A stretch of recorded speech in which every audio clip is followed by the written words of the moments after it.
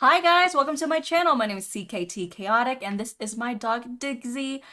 Today I will be reading Purple Hyacinth episode 27 and 28. Due to Webtoon's new policy, I do have to filter 50% of each episode.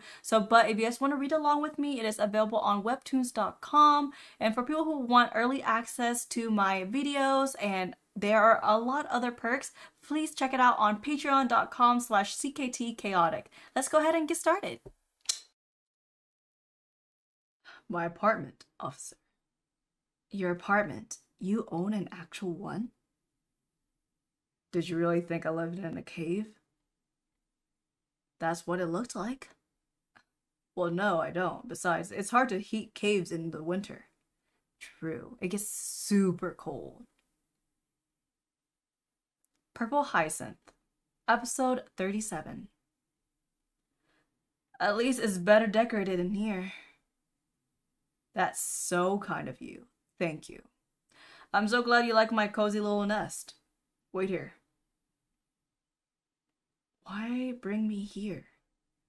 You're living in the 11th district. That's way too far from Grey Chapel, and your wounds need to be tended. Follow me. Get over here. You're bleeding all over my carpet. Oh, sorry. What did you see at the Grim Goblin? Anything that could help us? Yes, quite a lot, in fact. Turns out Fleming's had a rendezvous with Davenport, the assassin I just told you about. She is involved in the apostle operation as a sort of a supervisor. They'll have a meeting at the Carmen Carmela in a few days with the apostle's messenger. Turns out the apostle took over the leader's operation for his own interests, whatever they are. However, the leader is aware of his little rebellion thanks to Davenport's intel. I guess that's another infiltration mission then. I've already had my fair share of them, to be honest. The wound doesn't look too deep, at least, I'll imagine. I wouldn't be so sure about that. Oh, he grabbed her. Oh. What a moron. You'll need stitches. Oh, yeah, that's a big cut. I'm sorry, I couldn't predict that I was going to fall from the 3rd floor and almost break my neck. I can hear lies, not see the future. How the hell did you even end up there? Flemings came back to his room while I was still inside. I was hiding under the bed. He left quickly, though. He didn't see me. I had to get out, but I heard voices outside the door, so the windows were my only option. It was also probably the dumbest and the most sure way to die. Stop wincing. It's only alcohol. Had you ever had an open cut and someone clean it with alcohol? It stings! Like holy heck! At least you didn't take your findings with you into your tomb. So, what did you discover in Fleming's room? I took pictures, actually. There were papers and receipt from sort of project he was responsible for overseas. Some of them had this logo. Transaction concluded, which we also found on McTrevor's stuff.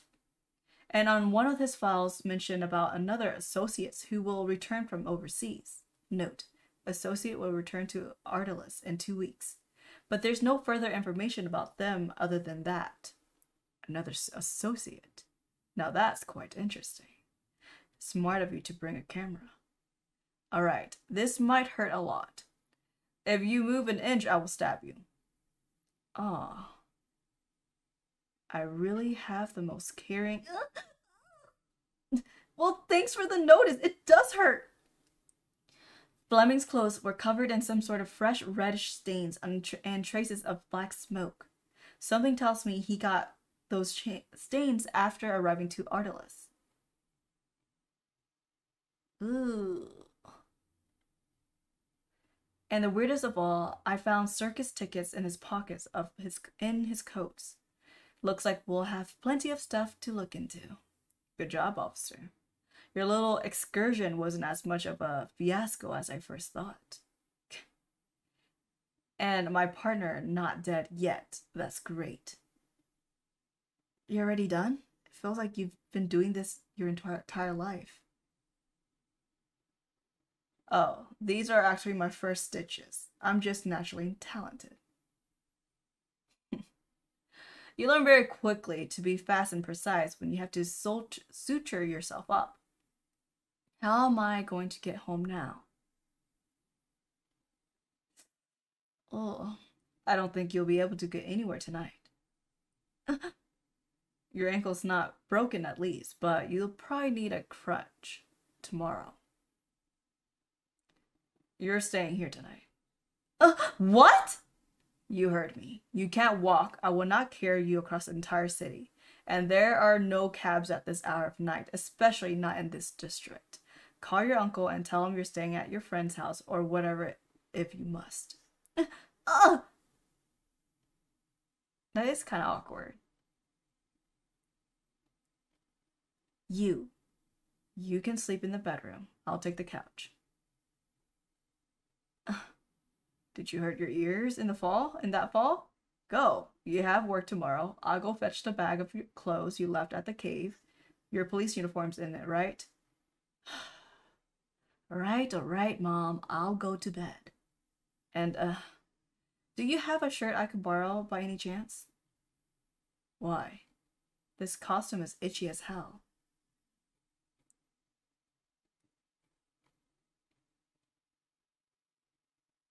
What just happened tonight?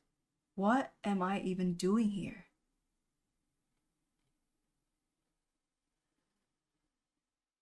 Why did I end up bringing her here? No one else has ever been here before. They're starting to trust each other more. Dang.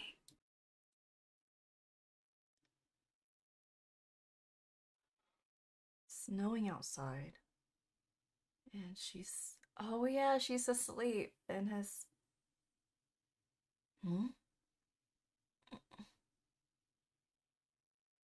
Huh? She is so confused. Oh my god. I'm still at Kieran's place. Purple Hyacinth. Episode 38. What time is that? 6:05? It's pretty early for her to be up.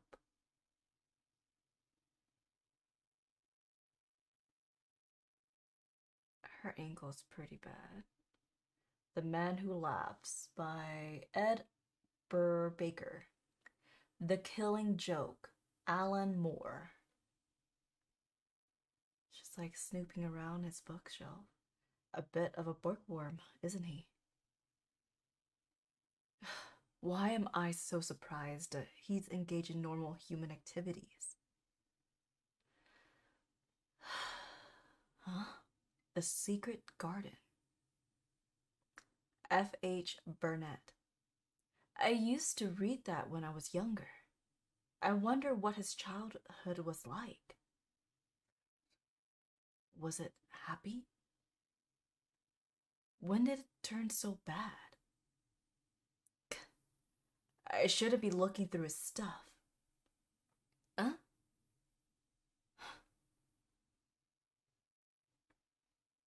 Kieran? Looks like he's not here anymore. You can sleep in the bedroom. I'll take the couch. Did he even sleep at all? He has a nice place. There aren't any pictures. Are those...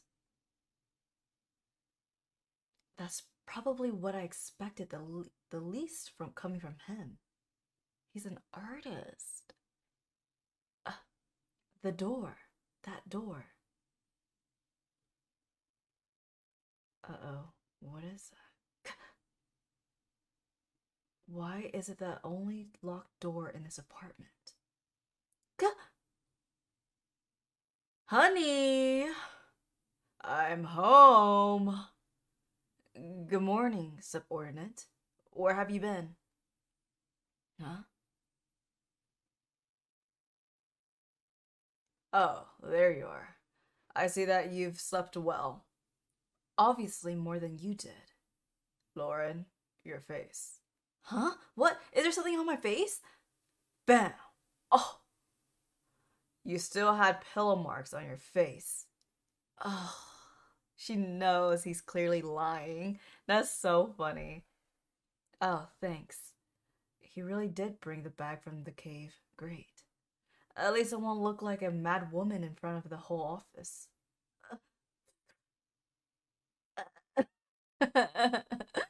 Imagine. How are you holding up? The stitches still sting a little bit, but at least it didn't start bleeding again. And my ankle still isn't killing me anymore, so I'll be fine. Huh? There's a cab waiting for you outside. I already paid the driver. Uh, thanks. If I ever find out you've looked through my things while I was out, know that I might have to kill you. And go put some decent clothes on before you go to work. People might get the wrong idea about your job. What? Oh, that gotta hurt. Well, thank you for everything. I'll be leaving now. Hmm? It's not your usual uniform.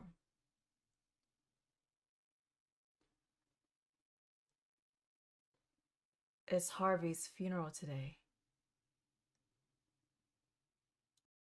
That's a bit awkward now. Like she knows the truth. She's the only one who knows the truth that is part of the department. She's part of the police departments. And she knows that Harvey was actually a spy and he got wiped out because he was no longer useful to the bad people. So, man, like, will she choke up or will she have like a stern face on the whole time? Be like, oh, that traitor, Like, how is she gonna play this off? Will she tell her friends, you know, that's on her team about the truth? Like, hey, but then again, she can't, because then they'll be like, well, how did you know this?